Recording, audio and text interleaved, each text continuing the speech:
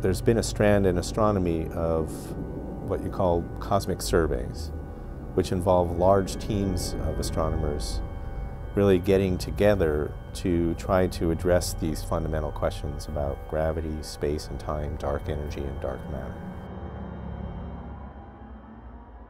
On the dark energy survey, we point the camera at the sky every night. We take a few hundred pictures of the sky, and we take a single picture, we point it at a given point on the sky, and then we'll shift to the next place on the sky we want to take a picture of. So over time, we form a kind of a mosaic that covers about 1/8 of the sky, 5,000 square degrees.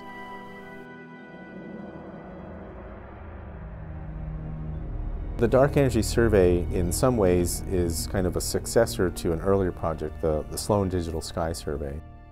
And in many ways, the Dark Energy Survey itself is a forerunner to a project that will start in the 2020s called LSST, the Large Synoptic Survey Telescope.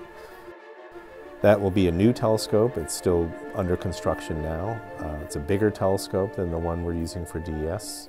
It'll be a bigger, more powerful camera. And they will be able to probe even further back in time and over a larger swath of the universe. An analogy is thinking about masons, teams of masons coming together in the Middle Ages to build some cathedral. It took hundreds or thousands of them. It took many decades beyond a single lifetime to construct. And yet they knew they were really constructing something beautiful that would last for hundreds or thousands of years. So I certainly see the Dark Energy Survey and the Large Synoptic Survey Telescope and other projects that are coming in the future as really part of a grand journey to understand the evolution of the universe. To me, the exciting thing is that these kinds of surveys, looking outward in the universe, making larger and larger maps of the universe, more detailed maps, maps that go back further and further in time. So probing the universe on larger and larger scales, nevertheless, we think could be giving us basic information about how the universe operates on the smallest scales.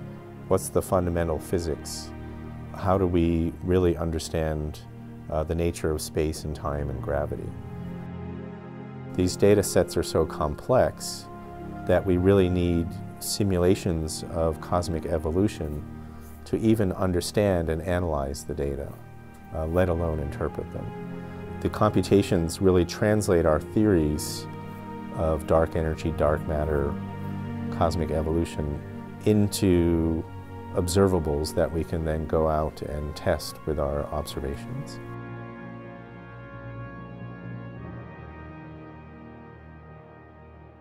"95% of the universe we think is dark.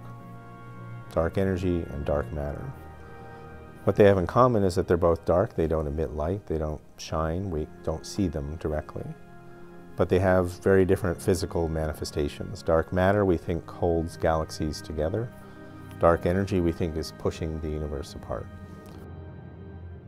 In 1916, Einstein came up with his theory of gravity called general relativity, which basically says that gravity isn't a force, but rather it's the curvature of space-time. Matter curves space-time around it, other objects move in this curved space-time, and that's what we now mean by gravity.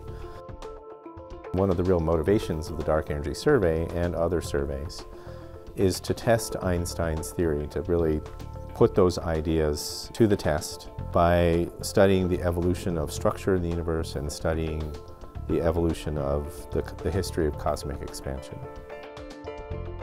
I think the evidence for dark matter is quite strong.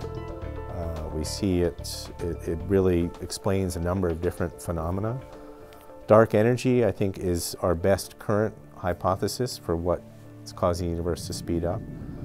But it's still on, I would say, shaky ground, and we really need to do these surveys to understand it better. We don't even know if dark energy really exists as a form of energy, as opposed to something going on with gravity. Maybe what really needs to be replaced is Einstein's theory of general relativity.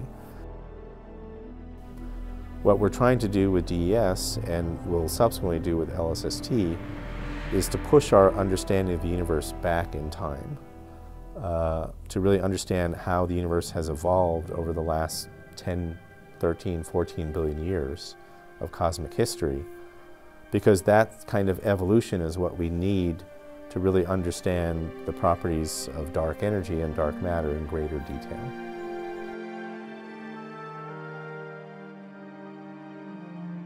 We live on this rather small planet around this ordinary sun, which is, one of billions of stars orbiting around the Milky Way galaxy.